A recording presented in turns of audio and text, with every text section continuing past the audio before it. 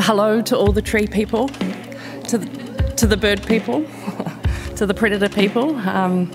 Feels like we have a really fantastic cross-section of New Zealand's conservation ecosystem here at this conference. It's feeling like a meeting of the Ngāhere network. I'm pretty excited to be here with you all. As you've just seen, my name is Nathalie Whitaker. I'm a technology designer.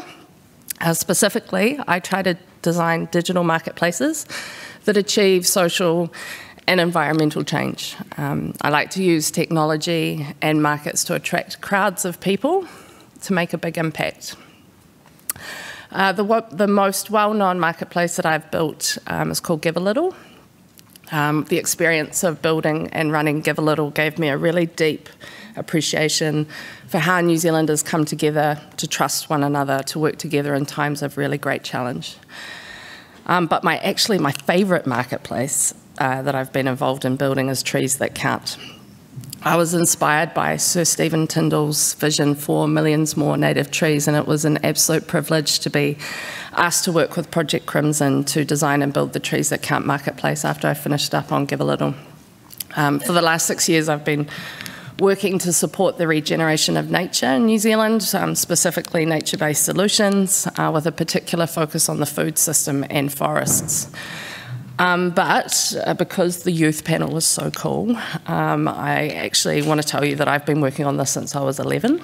I have to tell you a quick story to give you a sense of how committed I am to the trees. Back in my school days, so this is like the mid-90s, I was given the lofty honour of head girl of my intermediate school. And one of my defining acts as head of the school council was to send away for a native nursery catalogue. And I made a giant order for native seedlings to cover our school field.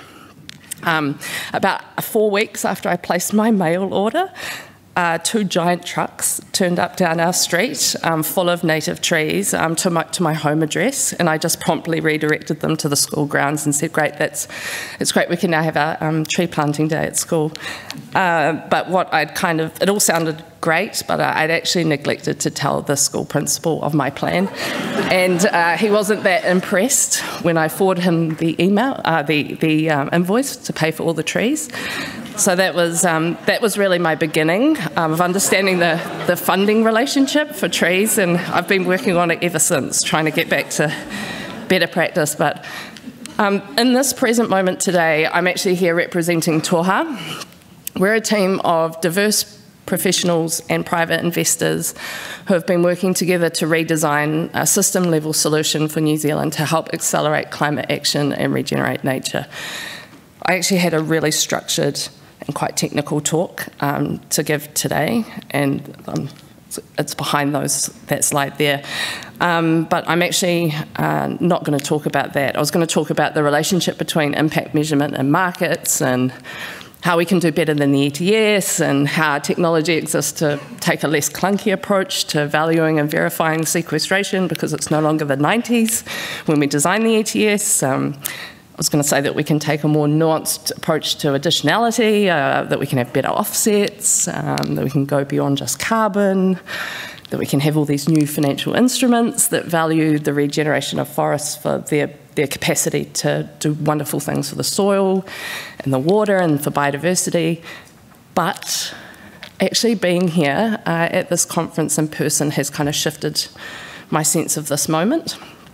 It's a real privilege to be in the room with so many people who hold a common vision for our land and for our nation. And I'm going to go off piste and just throw the presentation out because I want to acknowledge the mood and the alignment of everybody's interests in the room.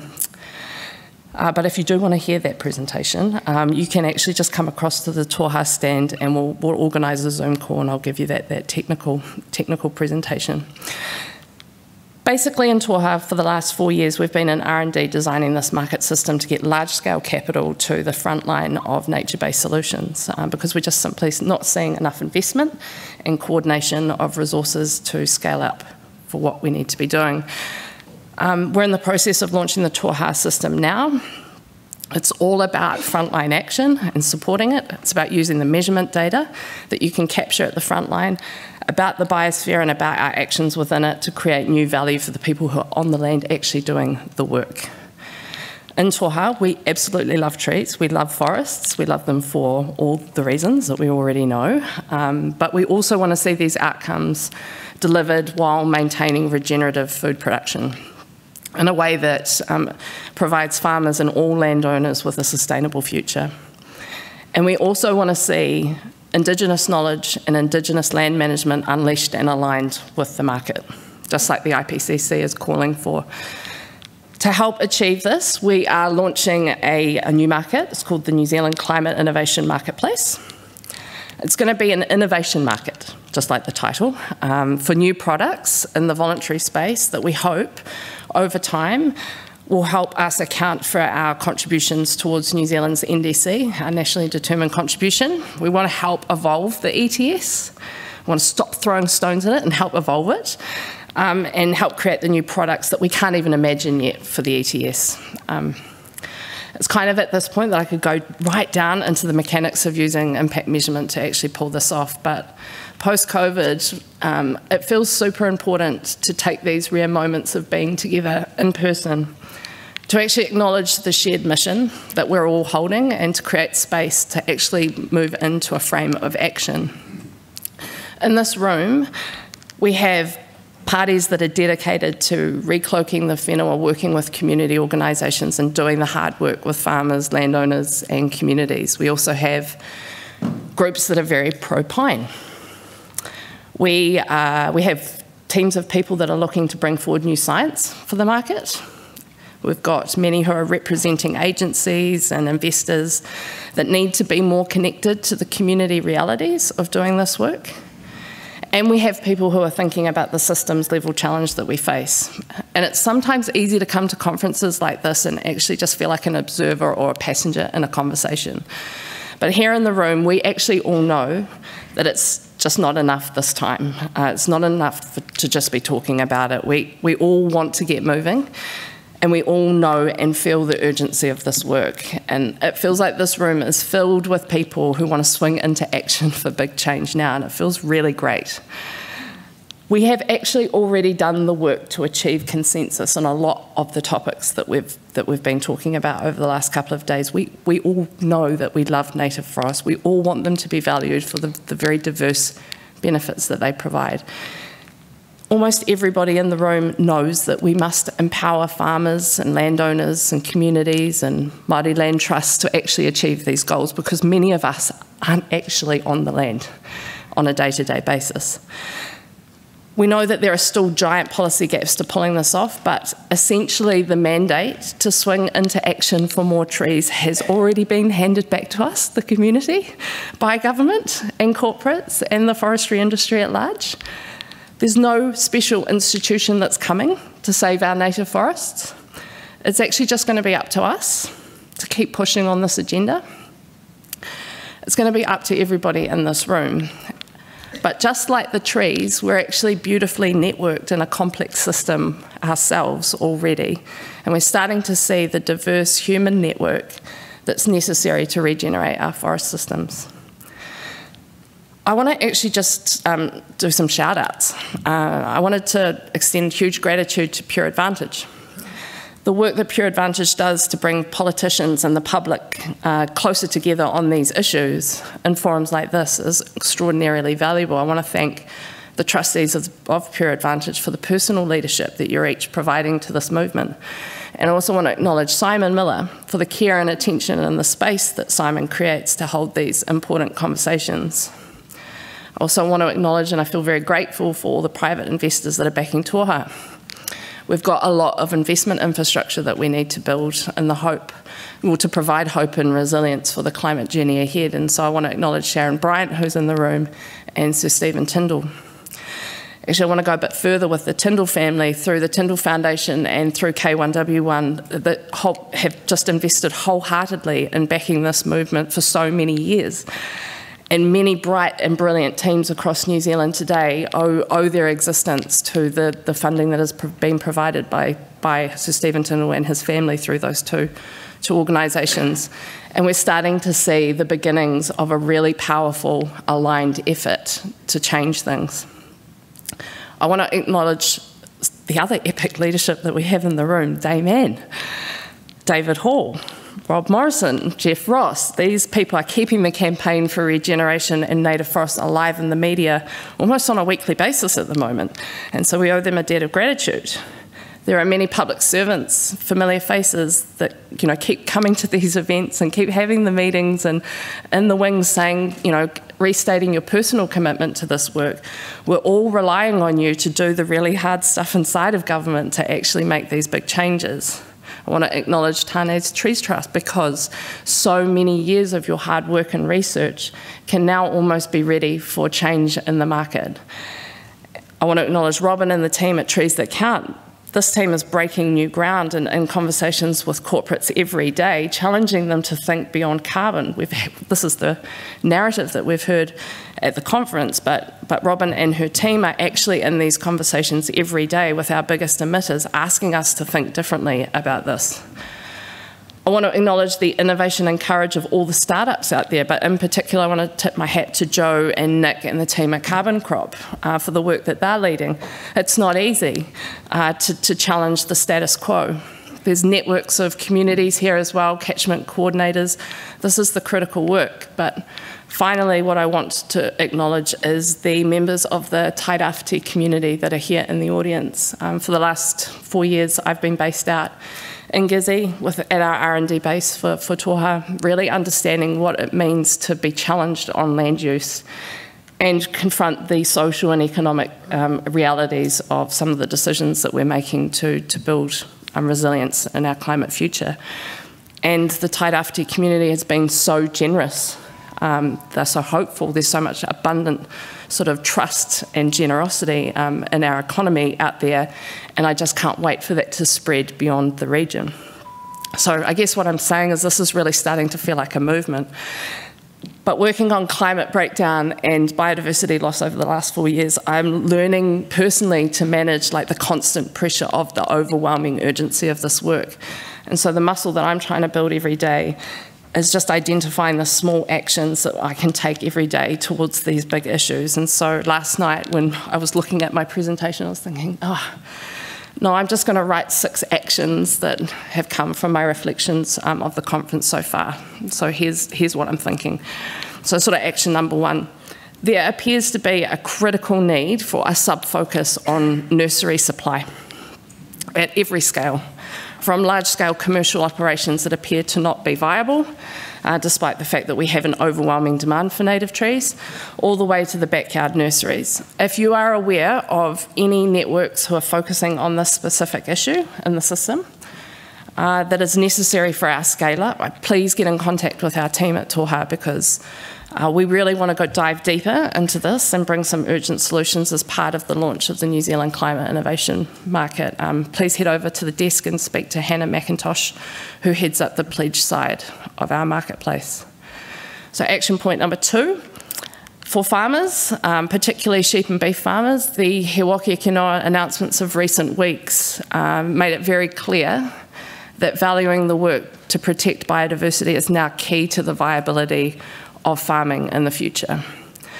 Farmers, we see you in Toha. We know that you are best placed to do this work, that the biodiversity on your farm is critical, and that we want to really make sure that you have the opportunity to unlock new value into your farming business because you can undertake this work to regenerate nature.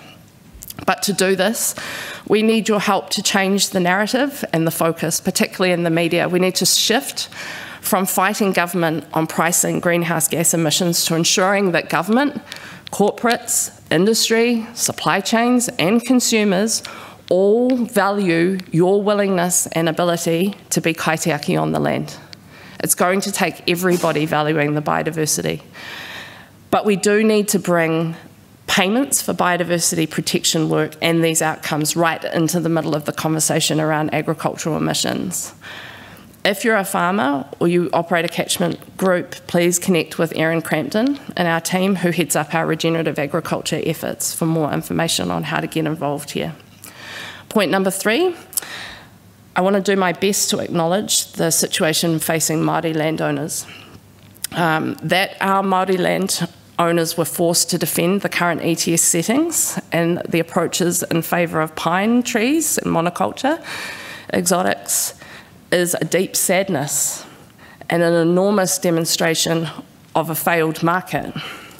This is not climate justice. Indigenous lands should be able to return to Indigenous forest cover. Māori must be able to regenerate Indigenous forests on the land that has been returned to them through treaty settlement without compromise. This surely must have to be a minimum for the path ahead. We need markets that help our country heal, not further divide us. The carbon sequestration potential of native forests on Māori land can be valued higher in a voluntary market at prices higher than the ETS if we choose to value them that way. We need to see leadership in our corporates and in our offsetters to recognise that there is some reconciliation required here to ensure that we don't have runaway monoculture pine forestry on Māori land. Please be in contact with Renee Raroa and our team in Toha if you want to understand more about how the New Zealand Climate Innovation Market can assist in these outcomes too. Point 5, because I'm going to jump 4 because it's going to take too long. At Toha, our kind of work in our R&D has helped us see that climate mitigation and adaptation really is just a data sharing challenge. It sounds kind of cute to say, but the reality is with measurement data we can change the financial products that we have available, and those products can in turn change the financial markets. And with the capital, the new capital from these products, we can start investing in and rewarding the change that we want to see alongside our public spending. So if you care about climate change and you care about the forests and you care about creating a better carbon market free of greenwashing or an ETS that won't blanket New Zealand and pine trees, then the single most important strategy for you or your organisation is working out how to share the data and knowledge that you have about the regeneration of Indigenous forest cover in New Zealand. We must all become giant advocates for data sharing. Please find the valuable data and talk to us at Toha about how to monetise your organisation's data through the New Zealand Climate Innovation Market. If your organisation has valuable IP about how to ensure that Indigenous forests can thrive, please talk to us about developing a product for the marketplace. Sharing data and knowledge is one of the single biggest things that we can do right now, and it's easy to do from a laptop, which is, you know, one of the rare things that we can do for nature from our laptop. And despite all of us existing in this complex system, if we actually start to share our data like the trees share resources under the soil, then we really do have a shot at this. But finally, and personally, I just want to remind us all that all of our politicians are just humans too. For all of us that have been working in this space and on the agenda for native forests for years, it actually feels very disappointing to see so many policy decisions fall short of the boldness that we need to protect nature. But from our work in Toha, we've had the privilege of seeing that many of our politicians are needing to make decisions which actually conflict with their personal values.